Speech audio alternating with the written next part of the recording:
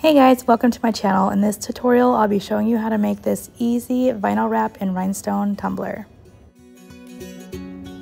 The tumbler I am using for this tutorial is a 20-ounce skinny slurp from the Stainless Steel Depot. It has this metal screw-on lid that's perfect for rhinestoning. The vinyl and decal are from Petey Creative Studio. This is actually one of my designs that I made, and it is also available on my website if you print your own. The glitters I'm using are from Petey Creative Studio as well. This is Rain Dance, and I will also be using Moonstone. This rhinestone mix is called Winter Wonderland, and it's from Petey Creative Studio. This is under Glam Glass Rhinestones on their website. You'll want to start off by prepping your tumbler really well. I'm just giving this a nice sanding, and then I'm going to wipe it off when I'm done, making sure to get that lid really well as well, because we're not going to be painting anything. So you really want to make sure that your prep work is on point. So what I do to measure my vinyl is literally I eyeball it. I'm going to hold it up to my tumbler, making sure to line it up with the top rim and just kind of fold it around the tumbler here, making sure I keep it straight down there at the top. But once I get it on there straight, I'm going to take my scissors and make a little snip where I want to cut it. There we go, snip. And then I'm going to go ahead and take that off and cut it with my paper cutter so that way the cut is straight, because I can't cut straight with scissors to save my life.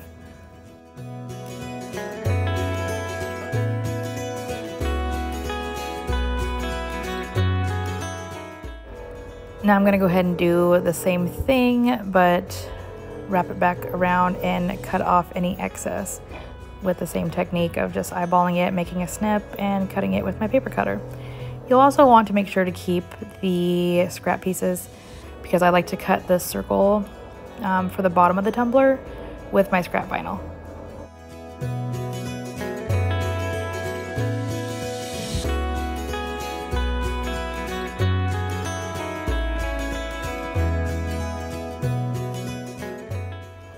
I like to apply my vinyl with the hinge method. I find it's the easiest way to do. I end up with less errors this way.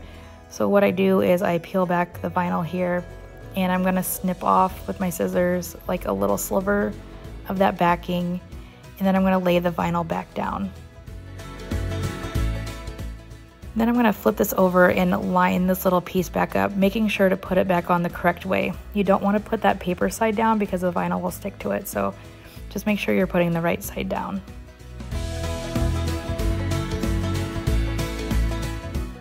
Now we're gonna go ahead and line this back up.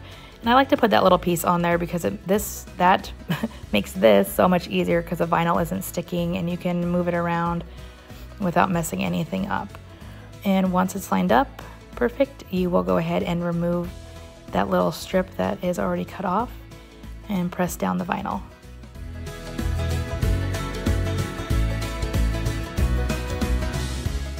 Now I'm going to flip this over, and using my fingers I'm going to go ahead and get this started.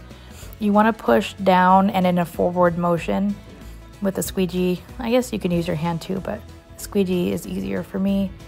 And you just want to push it, and then the backing will come off as you go. And I'm just making sure I don't have any bubbles. If you do get a bubble, you can lift the vinyl to get the bubble out and then lay it back down.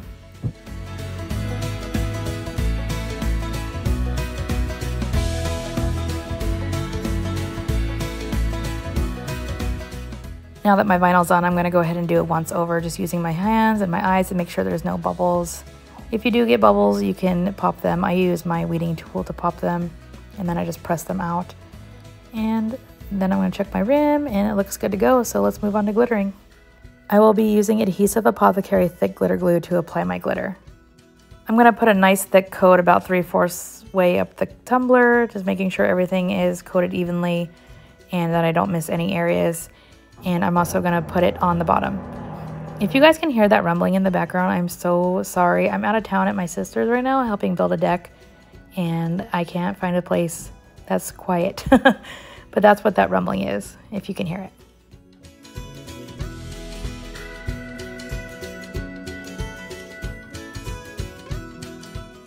Once I'm done with the glue, I'm going to go in with my glitters. I'm going to start with the Rain Dance and do it kind of thick on the bottom. And then I'm going to tilt my tumbler at about a 45-degree angle and just let it waterfall down.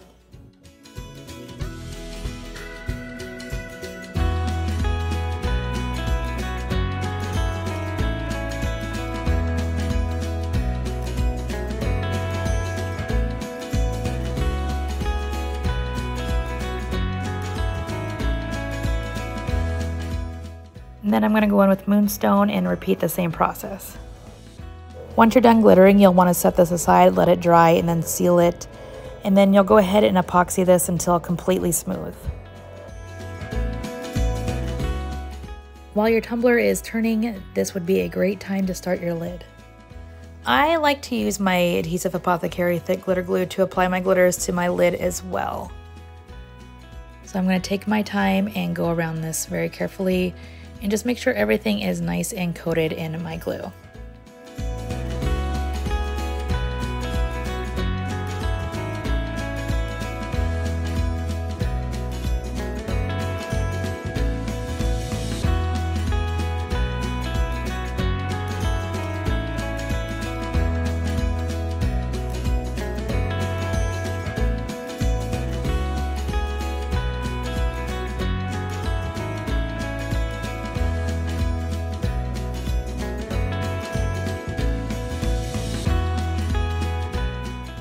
Now that my glue's on, I'm going to go ahead and add my glitters. I'm going to go in with Rain Dance first, and then I'll go in with Moonstone.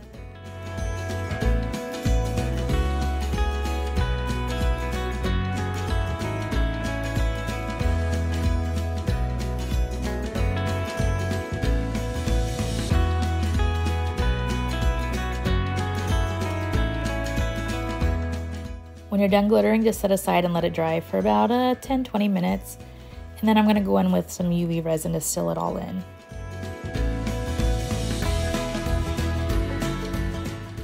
I shook off any excess glitter that might have been on there, and now I'm going to go in with my Petey Creative Studio UV hard resin. I add just enough on here to seal in my glitter. I don't want to go too heavy right this second. So I just add just enough to cover everything, and I'm going to use this little silicone tool to push all that resin around, making sure I get everything covered.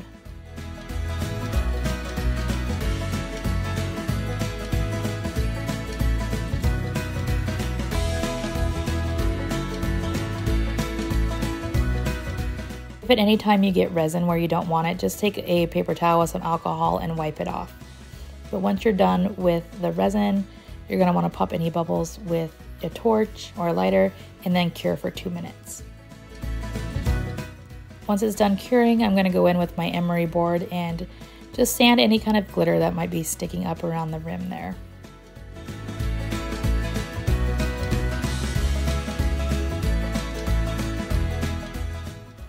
Once I'm done sanding, I'm going to add a nice generous amount of UV resin, since this will be my final layer, and I want it to be perfectly smooth and glass-like.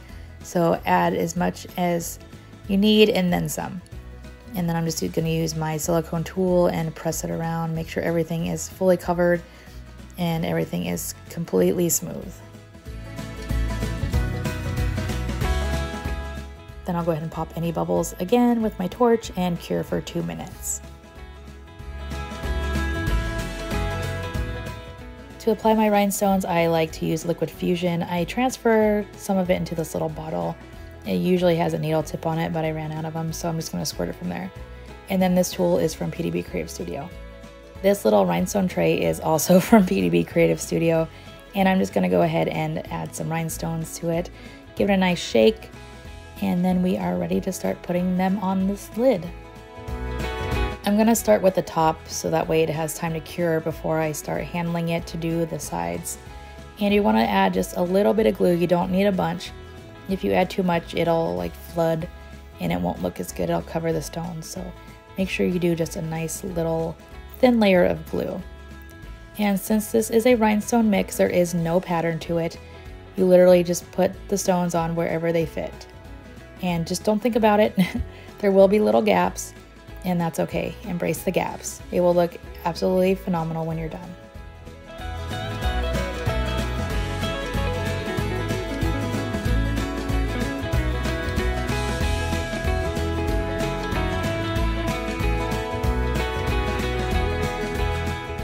Once you're finished with the top of the tumbler, you'll want to set this aside and let it dry. I usually set it aside and let it dry overnight, but once it is dry and stones will not move, you'll want to do the sides. And you want to do this the same way, just add a little bit of glue and then start adding your stones.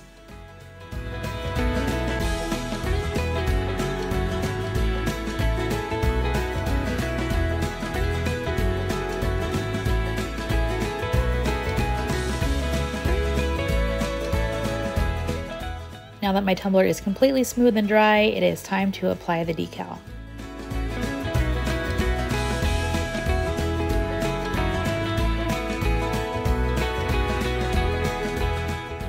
I like to find the seam and put it in the back. I like it opposite side of the decal. I'm gonna squeegee this down just to make sure everything is nice and stuck on there. This is just habit from using UV DTF, so you don't have to do this with white cast decals, and I forgot this was a white cast, so you don't have to squeegee it, but I did anyway.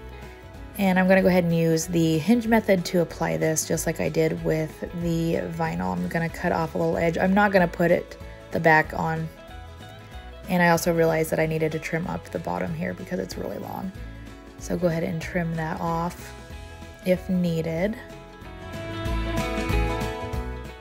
I am just making sure everything is nice and straight on here before I put it down. Definitely don't want to get this crooked. Even though you can peel white cast decals up, they are repositional, but I like to get it right in the first go. And I'm just going to push that corner down and then start hinging it on the tumbler.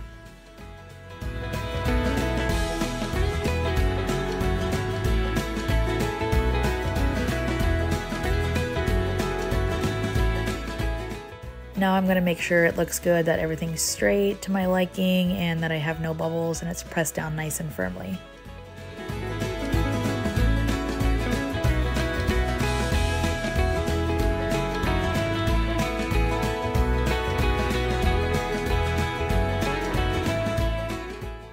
Now you can use that scrap vinyl and cut a 2-inch circle out of it and put it on the bottom of your tumbler. I really like doing this. I think it adds a really nice touch to it.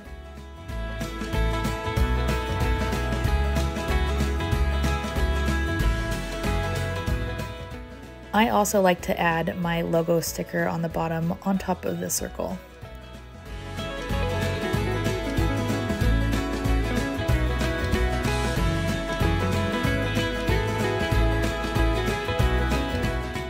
Once you're done with all of this, it is time to finish off this tumbler. I did another 2 coats of epoxy and then it was finished.